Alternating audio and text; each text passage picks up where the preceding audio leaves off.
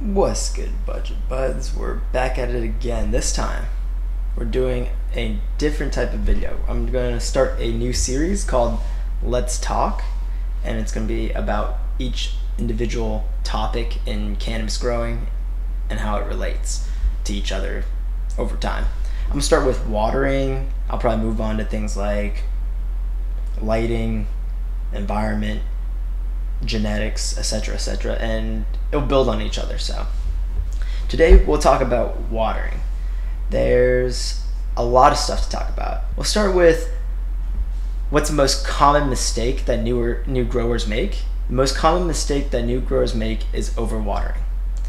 There's a few simple steps we can take to really reduce the possibility of that being a problem, and we'll go over those right now.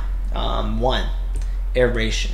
Aeration enhances the airflow and oxygen, which benefits root growth, nutrient uptake, and the overall garden ecosystem, like promoting the growth of aerobic bacteria. Options for making your soil more airy and so that it's good for drainage and aeration.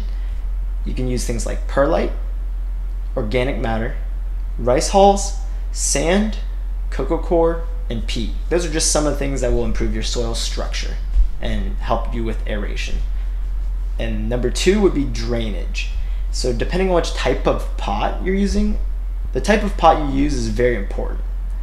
If it's plastic, it should have plenty of drainage holes at the bottom, or those little air holes on the side of the air pots, lots of holes on the side.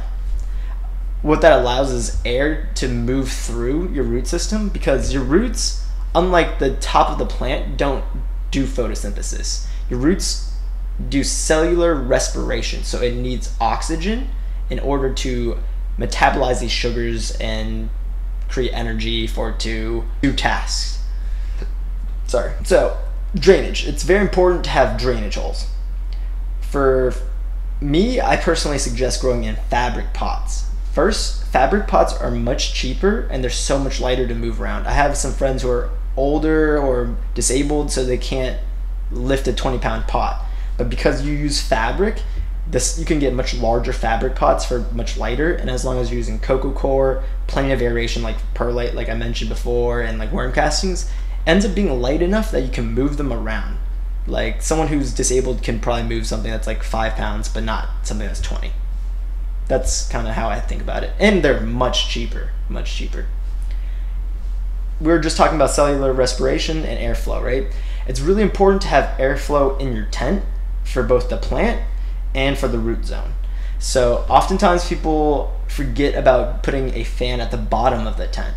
What this allows is you're moving air and preventing stagnant areas, as well as increasing the airflow through the root system and oxygen uptake and what we mentioned before, the nutrient uptake.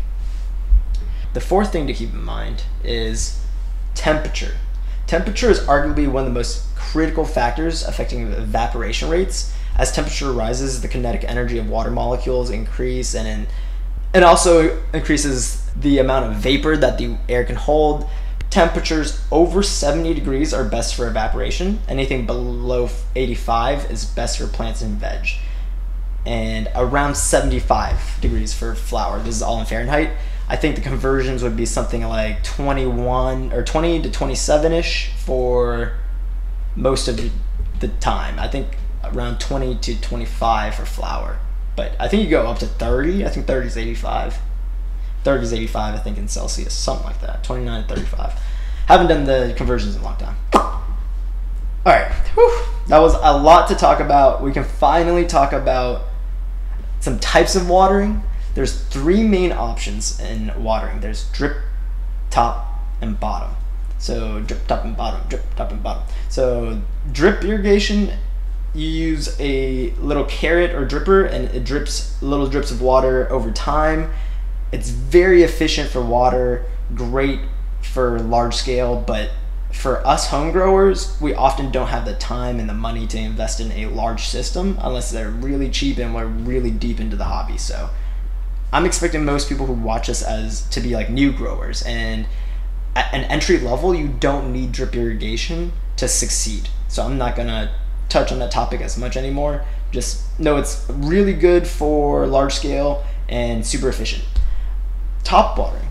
Top watering is the basic watering technique that everybody uses. You just take a can, you pour the water on top of the soil, and it drains downward.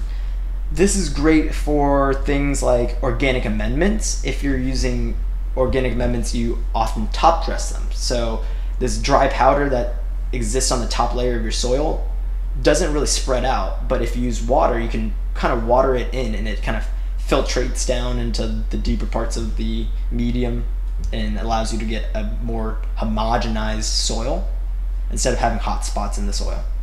So top watering is very important. Also helps break down those nutrients. So top watering is very important for organic growing. Bottom watering is, in my opinion, the best for new growers, but relying on bottom watering can be difficult when you get plants that are multiple pounds. Like if you get plants that take up the entirety of a 2x4, you're not going to want to move it up and down. If you have a trellis system, you can't really bottom water as easily. You're going to have a saucer, and you're going to have to water the bottom of the saucer, and you're going to basically measure the amounts that you water from the bottom. Bottom watering is generally really good for a flood and drain system. If you have a large tray with lots of pots with like little holes on the bottom, you can flood the entirety of the tray. The plants will drink it up, and then you drain it, and that allows the plants to have a dry back system. And because of how water works, it wicks upward and there's capillary action. So yeah, that's not important. But I didn't want to get too deep in that topic. What we mainly want to focus on is understanding more reality, more real terms, because I could just touch on all these things and it's not going to help you. You're going to hear like 20% of the volume of the container, and that doesn't really help a new grower. What helps is you're going to want to take something like a 3-gallon container of dry soil. You want to water in roughly, I don't know, like if you have a 3-gallon pot, you're going to do around 2 liters. And as soon as you fill up the entirety of the soil with water, it'll start draining out the bottom. When you've hit that amount, you should feel the pot, you should feel the weight. What's important is the weight of the pot, the texture of the soil, and these 2 key factors can help new growers learn what fully saturated is. And as the days progress, when your plant's growing and growing, you'll notice the pot get lighter and lighter, and that's when you can water. If your pot doesn't dry back within 2 days, you're watering too much, or you don't have enough of one of the things mentioned above, the aeration, drainage, temperature, or airflow. One of those things are off. You want your plants to be able to dry back honestly every 24 hours. That's what I aim for. The more irrigation cycles you can fit into your grow, the faster they grow. So what I'm trying to explain is overwatering is a big issue, but if we take all the steps mentioned above, the perlite, the cocoa core, the worm castings, all 3 of those are very nice and airy. We're going to use fabric pots. You can water every single day. But if you're using a plastic pot that's oversized and your plants are small, your temperatures are cold, there's no airflow in the bottom of your tent, no fan, you probably won't be watering except for like every 4 or 5 days. But what that does is, you have a high chance of overwatering, because overwatering is more of an issue of lack of oxygen in the root system. It's not I have too much water, I'm drowning thing. It's a lack of oxygen. So when we look at hydro growers, their roots are straight up in water. That's fine. But if you look at these hydro growers, you'll notice there's air stones, air pumps, or something circulating oxygen into the water, and that's what's making the plant not get anaerobic bacteria or fungus or bad growth. So in general, anaerobic bacteria is bad and aerobic is good in general. You'll smell it if it's bad too. I think Epic Gardening talks about it really well when they're like, composting, if your compost smells good, then you're doing it right. If your compost smells bad, then there's something off and you need to work on your process. But at this point, we've talked about saturation level. If you have I'll talk about it again. If you have a 3-gallon pot, 2 liters should be enough. A 5-gallon pot, about 1 gallon of water should be enough. It's going to be 20% of the volume. You can do some math on it if you need. That should be enough to fully saturate your pot from pretty much bone dry. And I generally would not suggest watering more than 20% of the volume of the container. So if you have like a container that's 4 cups or 5 cups, you should do 20% of that. So it could be as low as like 0.8 or 1 cup or something. But keep in mind, guys, you want to familiarize yourself with the weight of the pot and the texture of the soil, because over time it will get lighter and lighter, and you'll know to water when it's light. It sounds really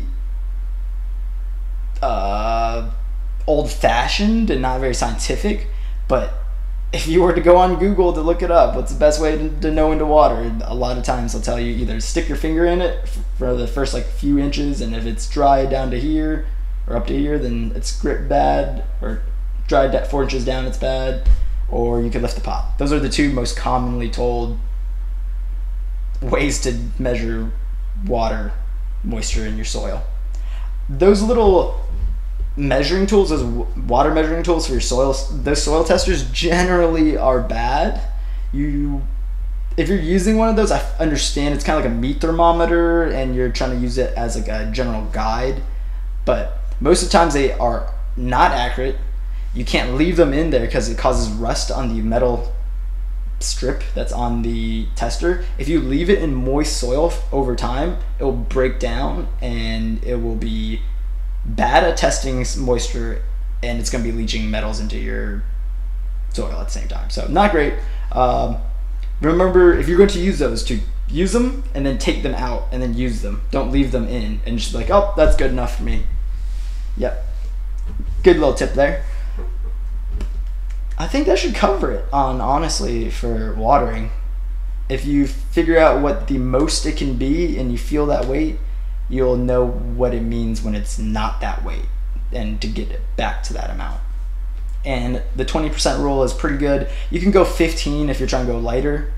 If you're using a plastic pot, maybe go 15. If you're using fabric, definitely go 20. So keep those things in mind. So the type of the pot, the temperature, the airflow, the soil composition for aeration, important factors. Alrighty guys, hopefully you learned something about watering and I didn't bore you too much. Hopefully I covered all the topics decently well. I'll do a deeper dive on the amounts and dryback cycles and irrigation cycles in a different video. This is a more introductory level video, so we can talk about learning how to water a plant. Thank you guys. Peace.